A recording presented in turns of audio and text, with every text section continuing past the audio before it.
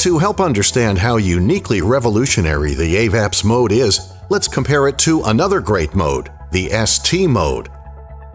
In the ST mode, IPAP and EPAP values are set here.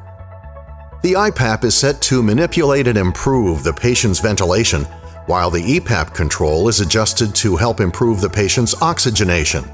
The difference between the IPAP and EPAP is pressure support. In the example provided here, the pressure support given to the patient is 10 centimeters of water, because IPAP of 14 minus the EPAP of 4 equals 10. In this mode, you have one IPAP setting, one EPAP setting, and therefore one fixed pressure support. In AVAPS, certain features are added. You still have the one EPAP control like in the ST mode. Rather than having one fixed IPAP setting, you now have the ability to set a range for your IPAP, a minimum and maximum IPAP setting. And the IPAP can change by itself within the minimum and maximum range. What this means is that because your IPAP can change within the range, the pressure support is no longer fixed.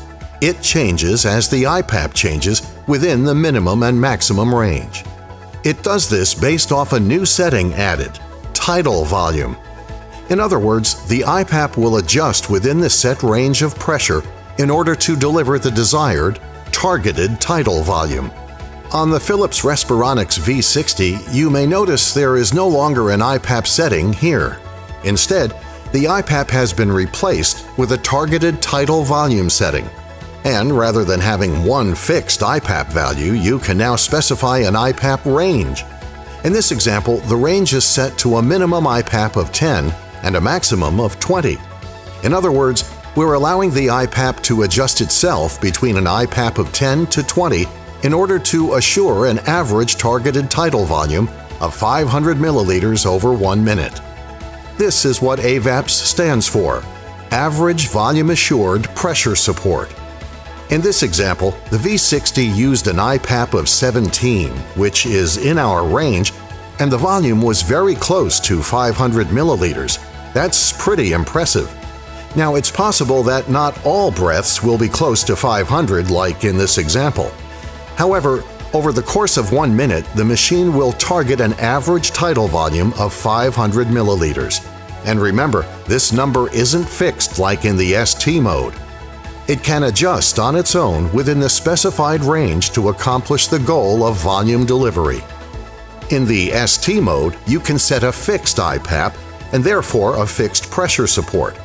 The tidal volume is a result of patient effort and the pressure support. In AVAPS, IPAP varies.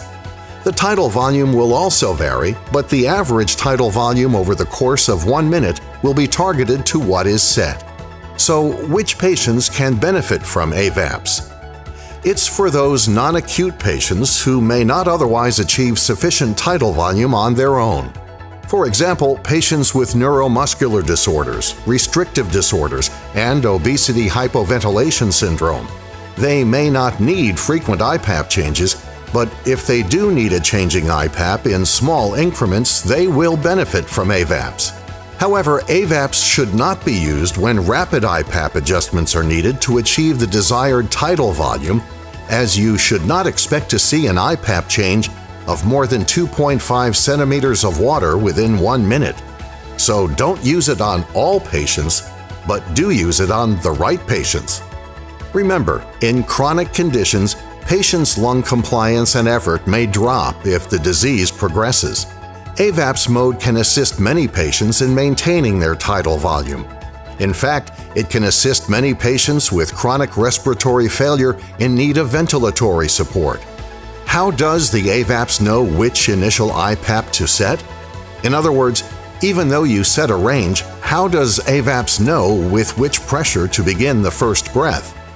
And the answer is, AVAPS has a startup algorithm and will automatically select whichever value is higher. So sometimes out of these 3 methods, the minimum IPAP will be the highest value and therefore will be the initial IPAP setting. Or maybe this calculation here will produce the highest value out of the 3 choices, and so this value will be the initial IPAP.